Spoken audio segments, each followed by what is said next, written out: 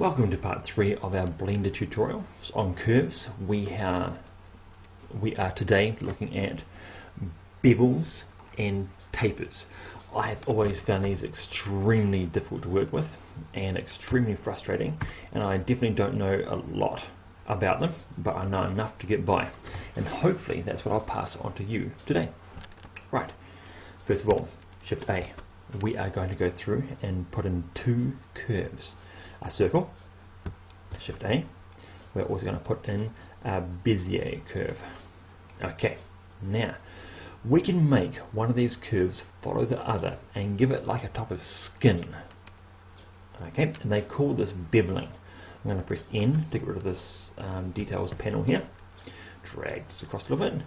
Let's keep this one in the middle right clicked, so we're all good with that. We're going to go across to the Object Data tab, and down in Object Data we're going to click the bevel object, and there's only one option here for us to bevel it with, and that's a curved circle.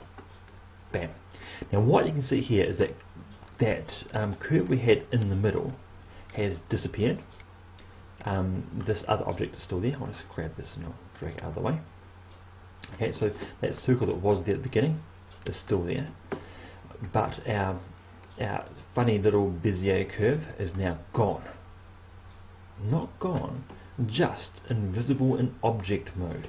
Pressing Tab key, I can jump into edit mode, and you can see in there, you can still see that curve.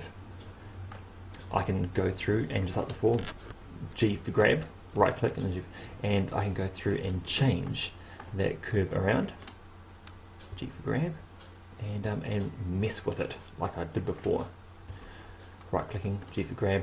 Okay, I can even go through and go Shift click, auto, where are you? Auto handles, Shift click, and I can go through and voila, I've now created some tubing. That circle has gone through all those curves now, and it's happy as. Okay, I'm going to go through and click auto on all of them. There we go. So I've auto-arised those ones, just like we saw in the previous curves tutorial. And of course I can go through, and if I want to adjust them anyway, I can. Cool. I can even go through and turn them into vectors. And now they're all sharp corners on them. Okay. What's my point? Oh yes, my point is this. This object that I had out here, this curve, has been used to put a surface around that curve. The cool thing is, I can go through, actually I hate that, I'm just going to get rid of that and put it back into auto mode. Oh, that's nice. No, it's not. All of them. Oops, what did I do there? No idea. All of them there. I'm going to auto-arise them all. Anyway, distracted. Here I go, back onto it again. This object here has gone through, and what it has, that blue arrow, the Z axis pointing up, it has gone through and pointed in that direction all the way through this pipeline. I can actually go into this, and I can go through, click the middle one there, press V for vector, and I've made that actually just point directly to the other two middle nodule things. And as you can see, my entire curve up there has mimicked it. That point there is the spike on this entire thing there. Okay, so I'm clicking my mouse button in, middle mouse button to move it around.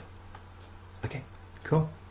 I can go through and right click, shift, right click, S for scale, and just squeeze the entire thing in.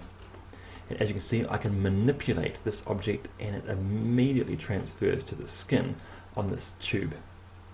I can go through and adjust the resolution. I can bring the resolution down and make it sharp, or bring the resolution up and make it smooth, and do exactly the same thing for this tube out here. Increase the resolution and make that tube look much smoother than it did before, than when it was at like 12 or less. Okay, great, so that's really good. I've used that to skin this. I'm going to go through and delete everything.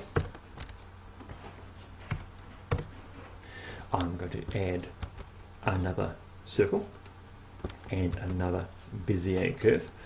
I've found that it's really good idea to go through and do most of your manipulation of these guys here in edit mode. Try to keep all the centers in the same place, and I'll explain why in this next little section here. I'm now going to use this as my path, so to speak, and this one here as the structure. My blue arrow is going to go around, okay, and create a shape like a pottery wheel plate type thing. Okay, here we go, that one there, bevel object, my curve. Now you may be thinking, whoa, that just became awfully big all of a sudden. Well, the reason is because, you know how I said that blue arrow for that curve, can you see it, that curve there, follow the plate around. Well, see the center point, that's that little tiny dot in the middle, that has been the thing that's followed the curve. Let me show you. There's my curve right there, and the center point that was on this other curve before has gone through and followed that point around. So there's a bit sticking out either side of the curve. If it make more sense, hopefully if we go like this. Okay. Yes, I've got it. Edit mode. I can go through and adjust this around. G for grab. And now I'm increasing the length, the height of that. So as you can see there, that bump there corresponds to this bump right here that I've just created. Sharp edge. I can even grab this one here, move the entire thing in, and you'll see I'm opening up a hole in the middle. Okay, and that's exactly what I've done. I've sort of pulled it away from the edge there. Okay, and there's the center that followed the curve around before, and now I'm pulling it back from there. I'm making it shorter, so now I can't quite reach. I could get this here and control click outwards a little bit more, and I'm going through and increasing the features on the outside. Okay, so there I've made a dish. I could even work my way upwards if I wanted to and make like a pottery bowl. Okay, that's another way you can use curves. Okay, tab, X, delete. Yes, I want to delete it, and we're going to leave that there for now. Shift, I'm going to put a Bezier curve in here again. We're going to go through and scale that out. I'm going to make it into a worm like we had before. Okay, but I'm going to, that's what happens when you scale the thing up, unfortunately. I'm going to scale this down. Okay, look from the top view, and we're going to look at these things called tapers. Shift A, I'm putting another Bezier curve, I'm going to drag it up here. Now, you know how I talked before about that point there being like the center of the object, the origin? We're going to use that again right now. This is a brand new thing. I know it looks exactly the same as that, but not.